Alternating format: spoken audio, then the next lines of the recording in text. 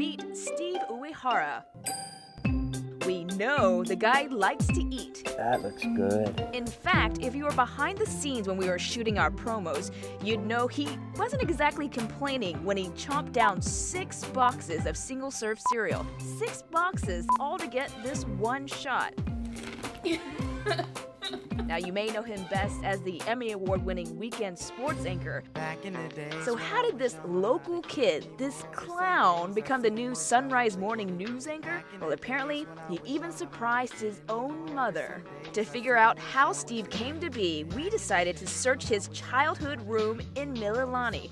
We couldn't help but notice this, his basketball lamp. Oh, that's from his sister, because he was so much into basketball. Next to grab our attention were his 25-pound dumbbells. Does he still use the dumbbells? Oh yeah, when he comes home, he'll use those. It's really hard to vacuum around it because I don't pick those up too much. They're really heavy.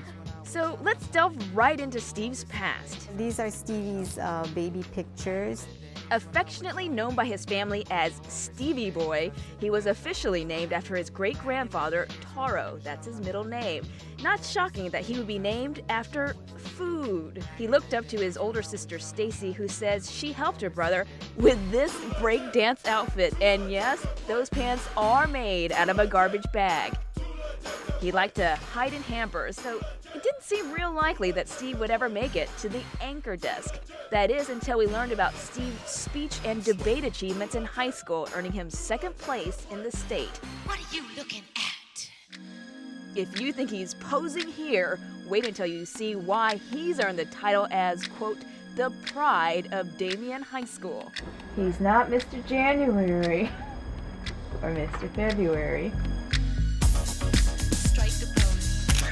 But there in full glory was Mr. May, Steve Uyehara, striking a pose that would even make Madonna proud.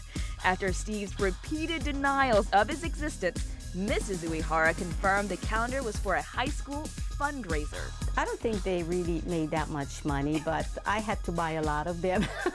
So they made a lot of money out of me. After graduation, Steve gained his communication chops at Cal State Northridge University. Hello, and welcome to our final edition of Valley View. I'm Steve Uyehara. We do have some unconfirmed reports that Steve may be wearing his dad's jacket in this shot. The University of Hawaii football team was back at home tonight. A diamond in the rough who got his first real job at KHON.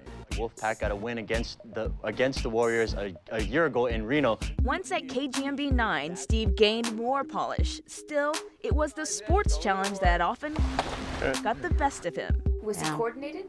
Not really. That's Coordinated or not, Steve could always make us laugh, especially during those sports challenges. Whether he was getting crushed by table tennis champ Rick Livermore, teetering on ice skates to demonstrate how hard it is to balance, or when he was wiping out while paddling on a longboard, his style always seemed to shine through, which is why his sister says viewers are always asking her about her baby brother. Oh, get that all the time. It's like, oh, whatever.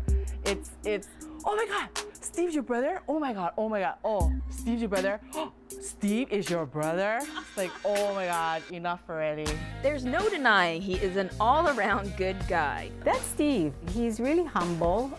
He's not a showy person. He's not pretentious. He wrote a speech for my wedding. It was so beautiful. My brother's such a talented writer. I think that's what actually got him going. And I think it led to bigger and better things for him. And just one more thing for Steve, a piece of advice from his lovely mother. Be sure to get to work on time. Get a lot of rest so you don't have all those little bags, sleepy bags. For Sunrise, I'm Grace Lee, KGMB 9 News. Some people